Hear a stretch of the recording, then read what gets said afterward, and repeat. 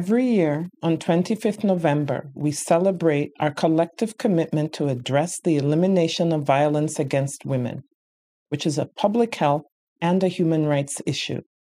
Despite all the efforts IOM and partners have made, much remains to be done. The needs of women and girls continue to climb, while humanitarian funding falls short, hindering the possibility to provide immediate life-saving support.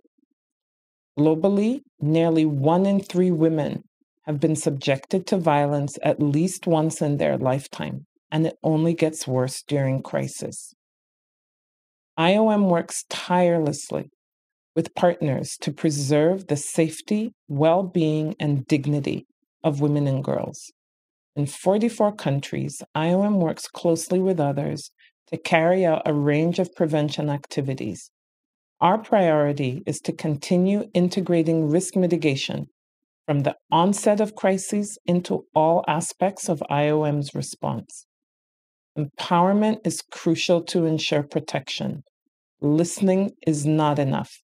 Women and girls can drive the response, and where they do, we've seen remarkable results, such as in Somalia in 2020 during the COVID-19 outbreak. Women played a key role in raising awareness on the risks of the pandemic. It is crucial that we aim to create change and prioritize, fund, and advocate to better address this issue. Together, let's strive to provide safer futures for women and girls around the world. IOM continues to commit to end gender-based violence, not only during these 16 days, but every day and everywhere. Thank you.